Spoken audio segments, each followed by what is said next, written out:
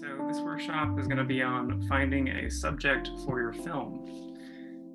First, a disclaimer. You might find some of what I have to say useful, or you might find that it doesn't fit the specific circumstances of your work. I will say from the beginning that my obsessions may be different from your obsessions. We're talking about an art form, and there's no one prescribed checklist here, but I hope that you can parse some tools to use in your own work, whether you're submitting to the Berkeley Film Festival in May of this year, or you're working on a longer term project. The reason I chose this topic to lead a workshop on is because I don't hear all that often about how filmmakers find subjects that they can work within. And I've also personally gone through pains to find subjects for my films outside of this sort of tangle of media and develop them with originality in mind. So I hope what I have to say will be useful for you in finding your bearings and avoiding some of the pitfalls that I've experienced. So I've learned mostly from doing. Doing can take various forms depending on the scope of what I'm working on. It can mean going out with a camera and improvisationally capturing a slice of reality, taking it back to the editing room and putting it together with some semblance of underlying cohesion. That's one method, and it can be helpful in exploring a subject. But though I'm inclined to take my camera out pretty much the moment I see something even remotely interesting, more and more often for me, I try to stay away from this impulse. I'll read books, articles, listen to podcasts, have conversations, drive to locations, try to generally immerse myself as much as possible. And primarily, though, I'll sit in a room with no distractions and wait. As David Lynch puts it, if you want to catch little fish, you can stay in the shallow water. But if you want to catch the big fish, you've got to go deeper. Down deep, the fish are more powerful and more pure. They're huge and abstract, and they're very beautiful. So in terms of what I feel I can distill from my own experience into something of a lesson here, we're going to look at this method, which for me means separating wheat from chaff over a significant period of time so that I might actually have something that feels concrete, that I can understand and take and shape into a story. This isn't exclusive to documentary or fiction. I'm actually attracted to both documentary and fiction filmmaking for the same reason. Within both formats, with some digging and direction, you can get to the center of the truth. I think it's hard to separate personal truth from what's hot politically, socially, culturally. So I want to touch on how to find your own truth in your work, whatever the genre, and how this can provide clarity for direction and overall cohesion of your story. So this is also called the theme. I have a problem with defining these concepts because I think you should only get so analytical with art, but for clarity's sake, when we're talking about this stuff, I think it's important to throw some definitions up here. So if the subject is the broader abstract topic that you're exploring, be it love, power, truth, nature, death, or forgiveness, the theme is the central idea that you found that is universal and provides insight into life and the human condition. So it's a truth statement. An example, a ghost story is out on Netflix if you haven't seen it. I don't think I'm going to give too much away here by saying that the subject is on death, and the theme, which is subjective to both the writer and the viewer, because truth is almost always subjective, I interpret it as humans create meaning around life when life is not inherently meaningful. And you'll note that this is an explicit argument for the way we interpret life rather than a generalized statement that isn't really going to say, that isn't really saying anything. If the theme were instead death, it wouldn't have the same weight to it because death isn't an argument, it's a subject. Typically, the more explicit and pointed the theme, the more likely you are to say something profound and articulate that an audience will connect with. Another way to think about this is, in order to say something that, sorry, in order to say, I'm gonna restart that. Another way to think about this is, in order to say that something is true, something else needs to be false.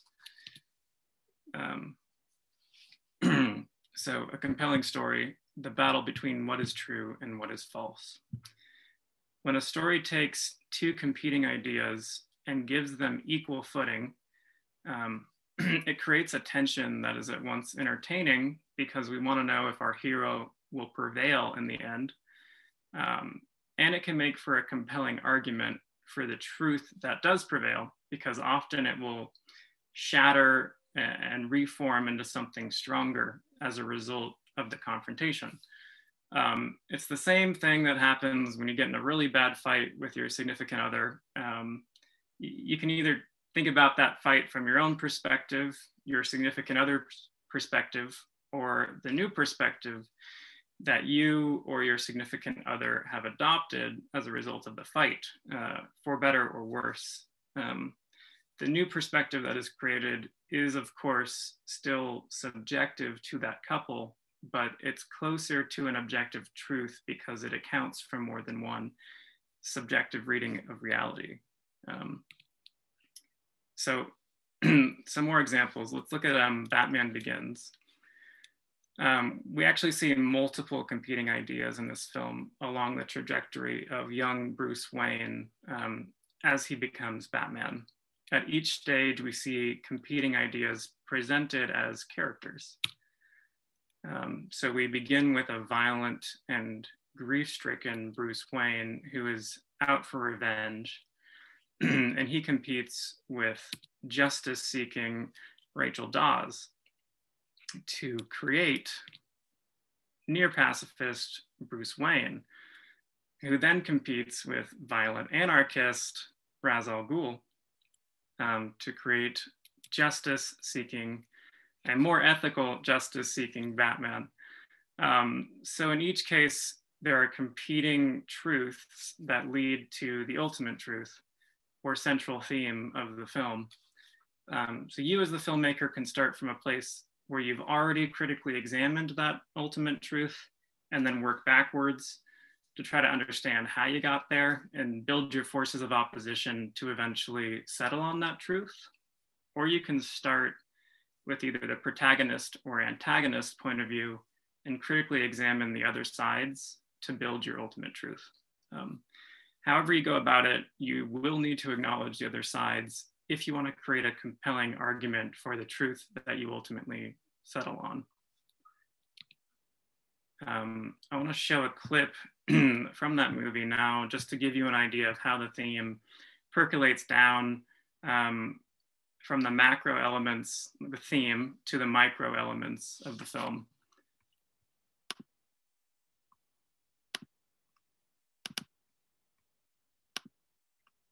Understand why Judge Baden insisted on making the hearing public. Falcone paid him off to get Chill out in the open. Maybe I should be thanking them. You don't mean that. What if I do, Rachel? My parents deserve justice. You're not talking about justice, you're talking about revenge. Sometimes they're the same. No, they're never the same, Bruce. Justice is about harmony, revenge is about you making yourself feel better. Which is why we have an impartial system. That's why your system is broken.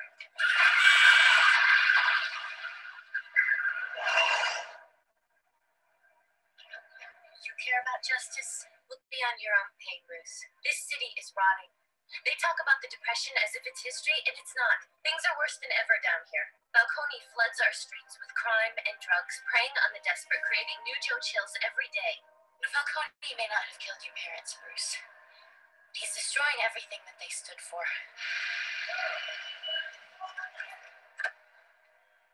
You want to thank him for that? Here you go. We all know where to find him. But as long as he keeps the bad people rich and the good people scared, no one will touch him. The good people like your parents who will stand against injustice, they're gone. What chance does Gotham have when the good people do nothing? I'm not one of your good people, Rachel. What do you mean? All these years I wanted to kill him. Now I can't.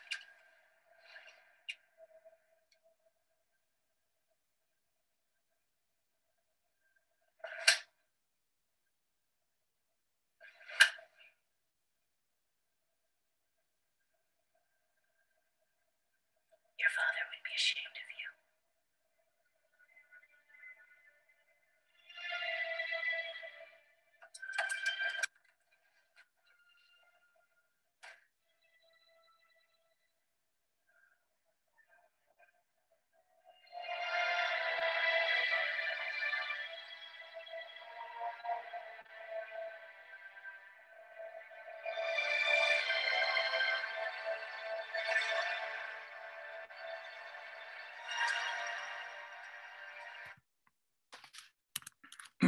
Okay, so you can use the dynamics that you build between competing truths, in this case, the revenge-seeking Bruce Wayne and the justice-seeking Rachel Dawes coming to head. You can use these competing truths to inform not only the way that you structure your film, but also to shine light on all of the decisions you make in steering your film in the right direction throughout the process. So that includes dialogue and character action, be it a fiction or a nonfiction. So to recap, themes are statements about themes are statements of truth about a broader, often abstract subject. Establishing competing truths can be useful because they must independently acknowledge the other side, create compelling arguments for why their truth is the right one, and point to your ultimate theme. Understanding the competing truths and ultimate truth will give you clarity in how to structure and steer your film on the macro and micro levels. Okay, I already touched on it, but I want to dive a little deeper into why finding a credible ultimate truth takes a lot of digging into what you personally believe, and into the opposition of what you believe, not only for credibility's sake, but also to make a film that's going to stand out and resonate with people. So what does it look like when a film doesn't present two competing ideas? I want to show you the opening sequence from the 1935 documentary Triumph of the Will by filmmaker Lenny Riefenstahl, and I'll explain why afterwards. I should also give you a warning that you might find this content a little bit disturbing.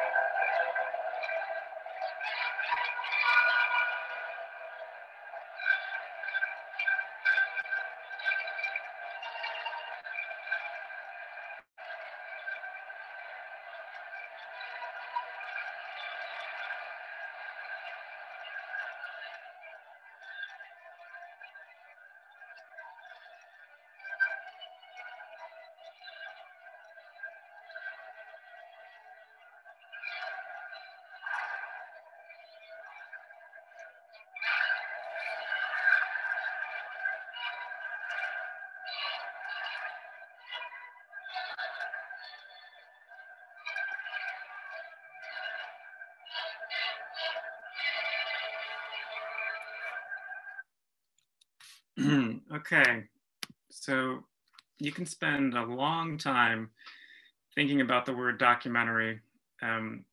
It comes from document. What is a document? Something that asserts a truth about a truth through facts and data. But who is asserting the truth and to achieve what end? The storyteller gets to decide how they present data, its credibility or lack thereof, and how that data might impact other people. So in this case, Adolf's plane moves through the clouds from his perspective, equating him to this sort of deity. His people love and hold him in the highest regard. And the score swells beautifully to enforce both of these ideas. So I'm trying to drive home the point that films tend to make statements about how reality is organized. And sometimes that means delusionally propagating a fascist dictator. So you want to take care to not do that. What makes this film propaganda is not that it's a German perspective during the 30s, it's that this particular populist, it's that it is only this particular populist German perspective during the 30s, and has been painstakingly crafted by its authoritarian government. Taika Waititi's 2019 film Jojo Rabbit, in stark contrast, makes its own truth statements. I'm going to show the beginning sequence to that movie now. Spoiler alert for that.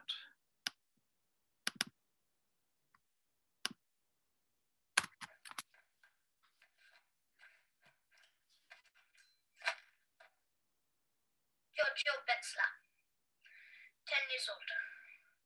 Today, you join the ranks of the Univolk in a very special training weekend.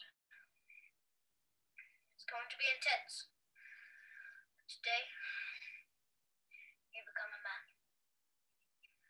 I swear to devote all my energies and my strength to the savior of our country, Adolf Hitler. I am willing and ready to give up my life for him. So help me God. Yes, that's right.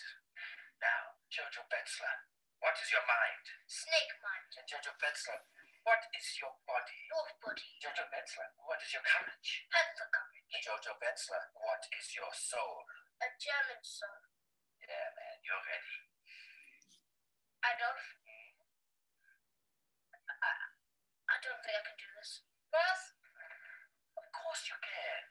Sure, you're a little bit scrawny and a bit unpopular, and you can't tie your shoelaces even though you're 10 years old.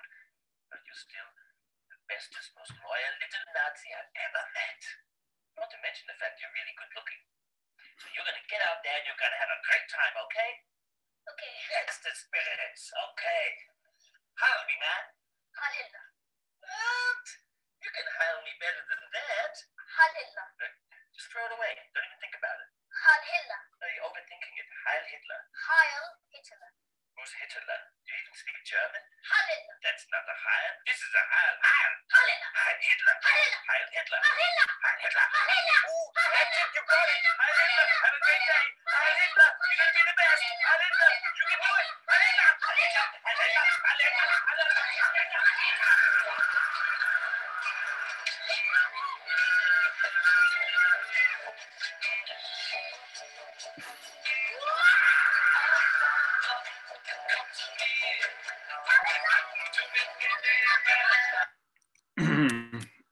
Okay, so that was the setup for the journey that Jojo's character goes on in Jojo Rabbit. The film takes the propaganda that you saw in Triumph of the Will and subverts it through absurdity and marriage of Adolf Hitler, Jojo's imaginary mentor, with the reality of the Holocaust. By doing so, it makes a strong universal statement of truth that says kids should not always trust their mentors. I'm touching on such a serious topic because I want to juxtapose the stark difference between truth statements in terms of their validity and in terms of the other truth statements that filmmakers can either choose to acknowledge or ignore entirely. But beyond the socio-cultural reasons to create and understand your competing truths as a filmmaker, it's also worth noting that conflict can be incredibly engaging from an entertainment point of view. And I think Jojo Rabbit is a great example of that. So what? Well, now that we understand what's at stake here, I want to make this conversation a little more practical and talk about how to frame a film around a subject in a credible way. Triumph of the Will, though delusionally subjective, presents itself objectively without a competing truth claim. In contrast, a great way of presenting information in a documentary, especially one that is developed within a limited time frame, is to give the audience a subjective human as the protagonist with a specific history who is on a mission. That mission can be to talk to somebody, Michael Moore's Roger and Me, learn about an issue, any Vice episode, or to experiment with a ridiculous idea, Supersize Me.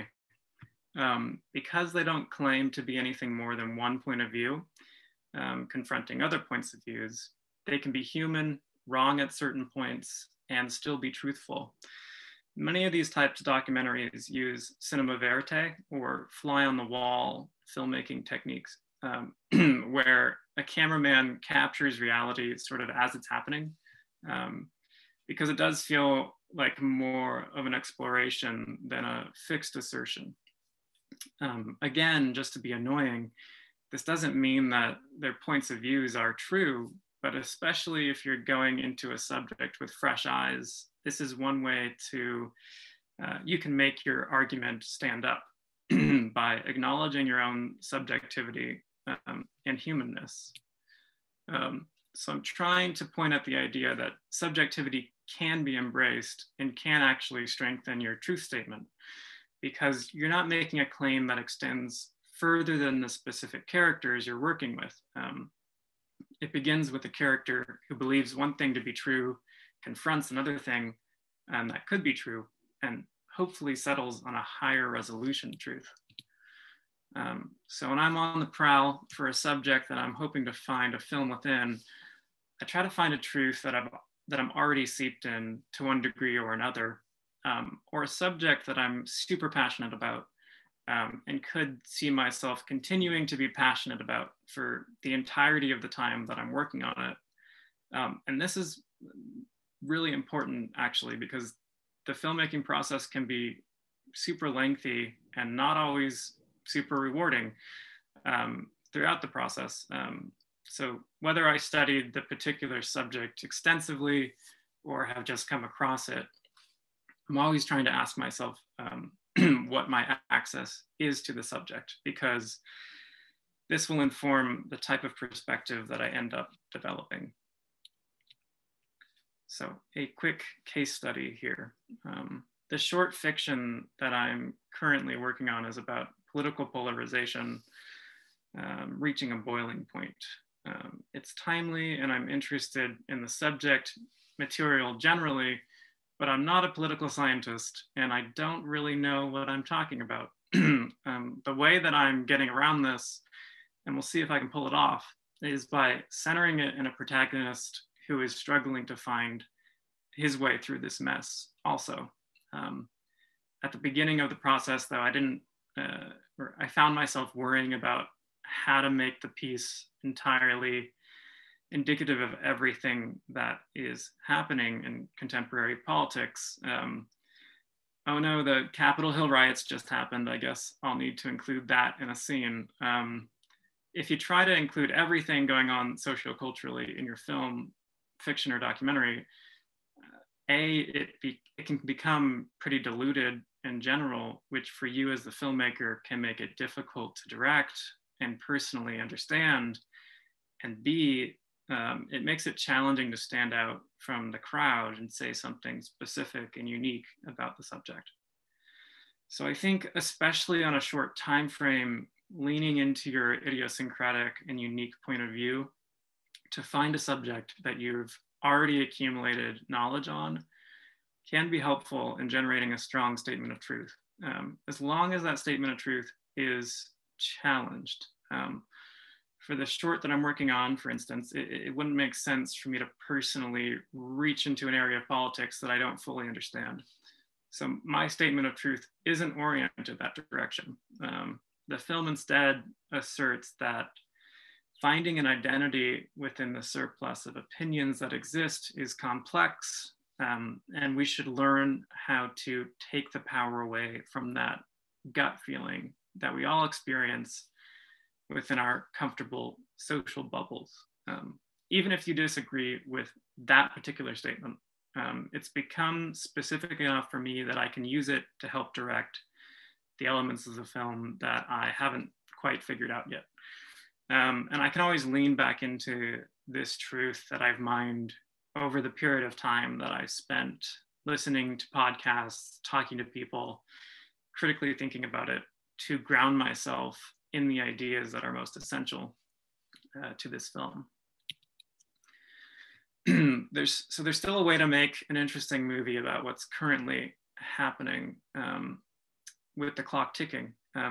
Usually though, it works best to point your camera at a subject you've already critically engaged with, something you talk about with your friends, or you think about often, because you'll be more apt to have a point of view that you can funnel reality into, and you can get specific about it when it comes to building a structure that an audience will connect with. It doesn't mean you need to know everything about the subject or the events that could happen. It's not possible, but it is helpful to have an anchor when you're ordering the chaos of reality into video. So exploring something that's been ailing you personally or ailing your community, either nationally or locally, is valid, and a way to create a statement of truth. I'll bring this back to the short film that I'm writing again and say that it started with a particularly frustrated journal entry about our current political divide. It was a means of literally getting out what was in my head onto paper. And I don't know that, I didn't know what I was talking about. And I didn't like that I didn't know what I was talking about. So I started to pay more attention to those thoughts, and that snowballed into research, ideas rising to the surface. And not too long after that, I was writing an outline and then a draft. So even if you ignored everything I just said and went out and shot something, you will have similar questions. They'll probably just occur in the editing room. What am I trying to say? What's the conflict? What is the truth here? I spent an annoying amount of time today talking about truth or theme, because I think when you first dive into a subject, you will come up against the question of what you're really trying to say within it. And I often end up completely reconfiguring what that subject is in order to better explore what I want to explore based on the theme. So getting to this core should help you wade through the rest. To sum and wrap up, find your theme, find your subject. Truth in the way it is framed is important from both sociocultural and entertainment points of view. Your job as a storyteller is to do so responsibly by acknowledging competing truths of your subject and finding an ultimate truth that has credibly weighed the other truths. Listen carefully to yourself and explore what you're most passionate about to its deepest level. So some parting questions. What subjects have been on your mind a lot lately? What's something that has frustrated or excited you about the way reality is organized? How can you use this to create a statement of truth that can be challenged in your film? And again, if you're still asking, so what? I think it's fine, and that's all fine and well. I'm all about subjectivity. So I think take what works for you from what I just went over, and you can throw the rest out. And that is all I have. So we can open up to questions at this point.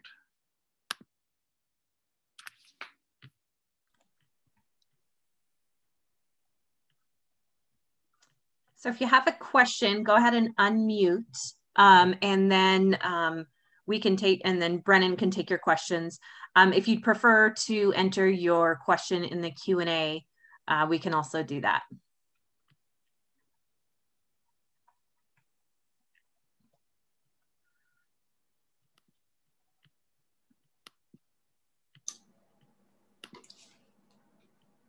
Brendan, I have a question. I think you kind of touched on it a little bit, but how often do you switch, after filming, do you find yourself switching subjects or truths or themes, or do you pretty much find yourself, using the same thing from the start? It definitely varies. Usually, like I'll jump into a subject because I'm just kind of attracted to it for whatever reason. And then I'll start to like think more critically about like, okay, I like this subject, but what is it within this subject that I'm really trying to say?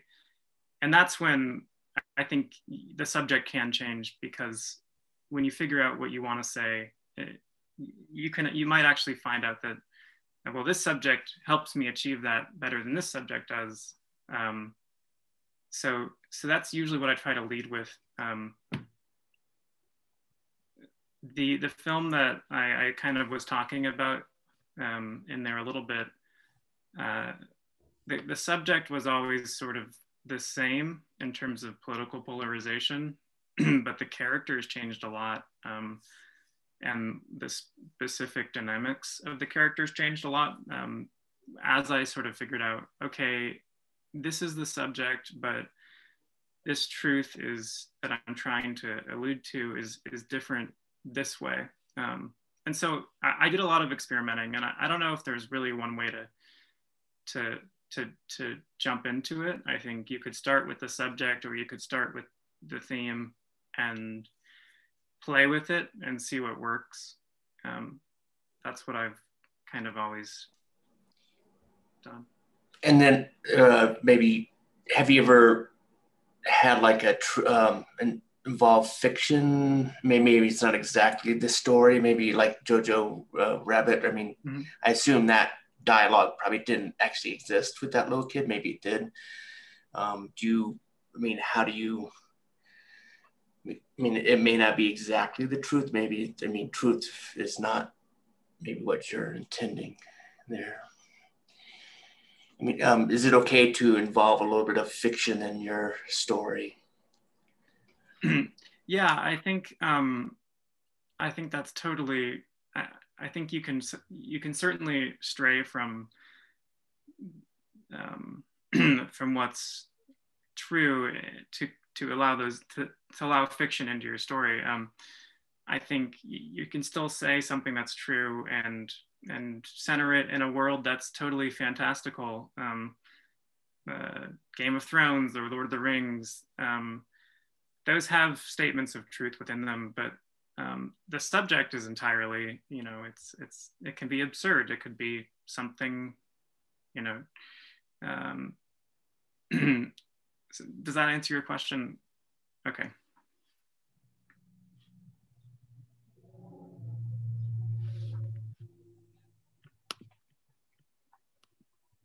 Anyone else?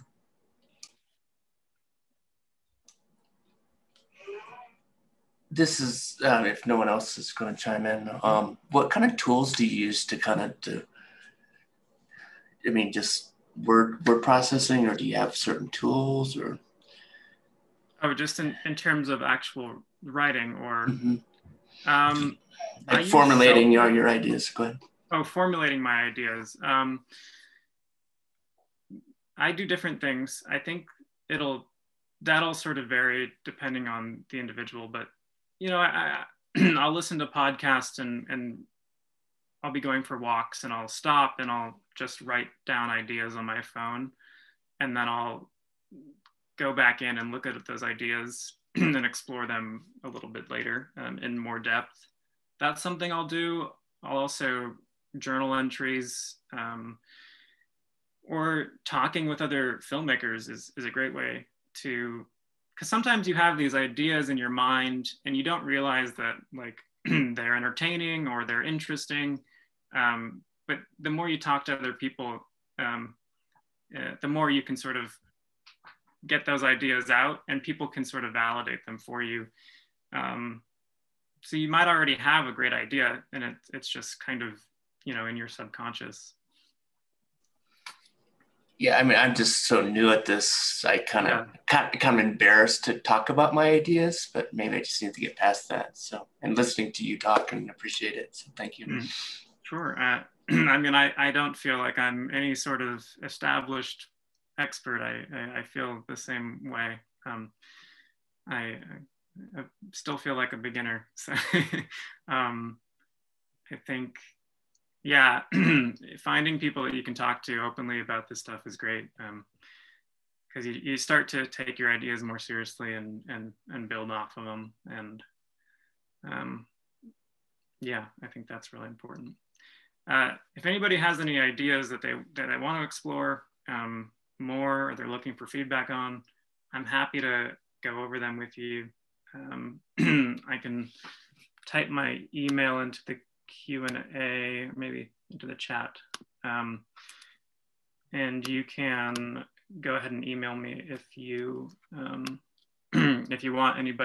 help workshopping anything, or just want to throw your ideas out. Michael, I think that your comment about how you feel about being an artist and feeling kind of odd putting your questions out there because you're new at it.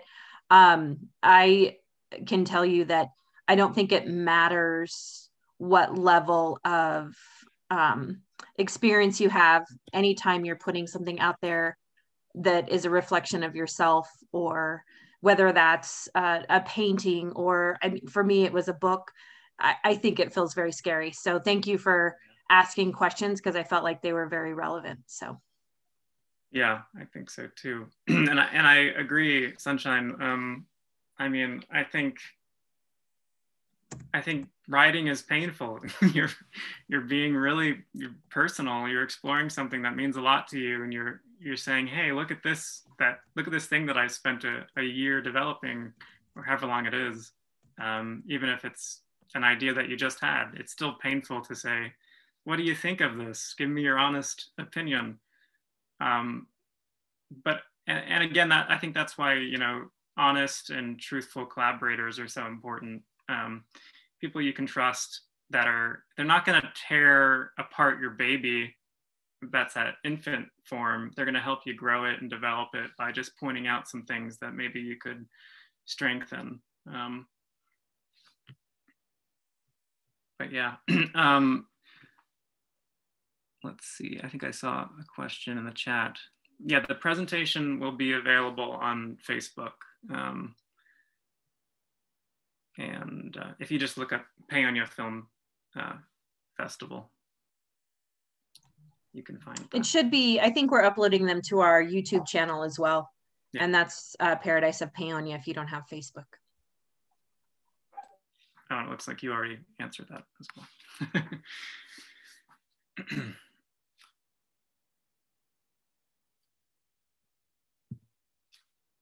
Okay, any other questions? Does anybody else have any tips for finding a subject, exploring a theme?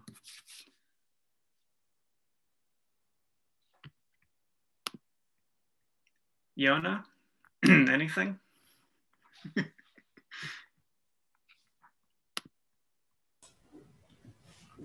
Hey there. Let me just put my video on. Hey. I think you said it well, Brennan. I think a lot of times, I don't know if this is true for everyone, but a lot of times I think about the things that people want to hear or want to see. And like, you hear a lot of advice for how you should tell stories, and especially from, very established filmmakers, like, oh, you should do it like this or do it like this. And I think at the end of the day, it's really important to tell the story you want to tell. And then also you don't even have to really adhere to specific, what the standards are for what a lot of people might think is like gonna do well, or gonna get you, whatever job you want, or whatever accolades you want. I don't know. I think that's like, especially starting out, I think that's like the most important thing, is like just do the stuff you're really excited about. Like I started I was just watching the stuff like videos I started making when I was first like starting out in high school, and it was not like within a genre or like anything like that, but it was just a lot of fun, and you could tell there's a lot of passion behind it. It's not like they're great. I'm not super proud of them or anything, but you can see like the beginnings of somebody understanding, okay, this is how framing works, and this is how story operates and stuff like that. So I think, I guess, you kind of said it already, but I think just trusting, it's really hard, but trusting yourself to follow through and tell the story, even if it's a 1 minute short or something really, really small, follow through. And I think there's a lot of doubt that comes up too. Like, there's a lot of projects right now that I haven't completed because I'm not sure if they're good enough, or I don't want to share it yet. And I think just forcing ourselves to kind of follow through and commit to the story that you are passionate about. Like, even if, even if you think maybe a lot of people won't like it or won't resonate with it, like you will find that when you are finished and you share it, a lot of people end up, or at least in my experience, a lot of people end up like actually really finding value in what you're saying and stuff. So I don't know, I guess I think that's all I can think of right now. Well, I think those are all really great points.